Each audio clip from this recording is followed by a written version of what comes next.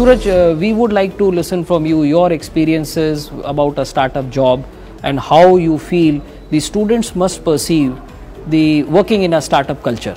Before NoPaperForms, I've myself been a part of pretty large corporates in the country, and I've experienced it for more than a decade.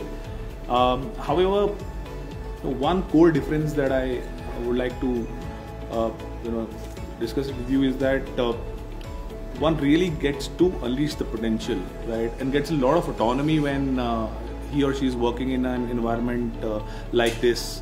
I believe most of the startups in the country are not really hierarchy conscious.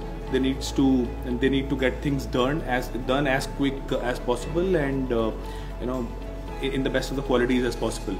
So there is no particular hierarchy to follow. There are no lot of instructions to follow, but one has to find out opportunities and see that what role I can really play, and that what really also resonates and decides the growth of an individual.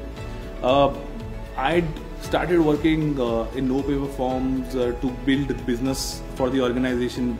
Eventually, once that started to happen, right, I started venturing into doing marketing and pre-sales and customer success for the organization as well. And nobody asked me to do that, right? Because these were the problems that were to be sorted.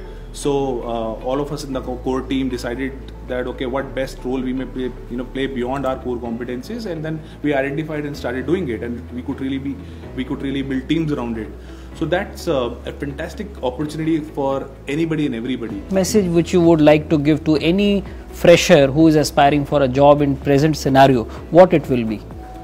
So I believe that it is very important to have very good thought clarity in mind and do that level of introspection, that these are the kind of the skill sets and interest areas that I really have, right? And this is the kind of the work I'll be able to do in a very great fashion. Identifying that and then preparing yourself in that direction so that you are really absorbed well. Suraj, you have some of our alumni from Jindal Global Business School.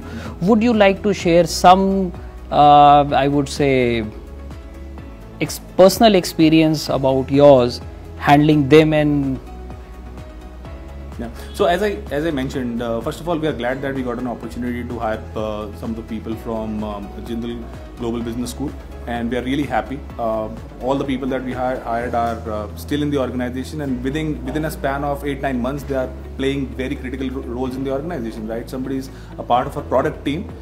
Somebody is a part of our customer success team. Okay. These are the teams wherein we are pretty cautious about making fresher hirings, and we usually prefer institutions on the likes of MDs, etc.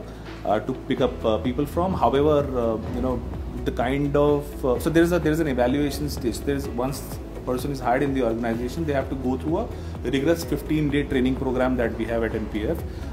More than a training program, it is an evaluation process that we run. Okay. It is to identify the right sort of a fitment, right? We evaluate that, okay, basis the response to the training programs, which is across functions of marketing, operations, customer success, product, technology as well in some cases. So we evaluate that, okay, what could be the right fit as far as the function is concerned for this particular person, right?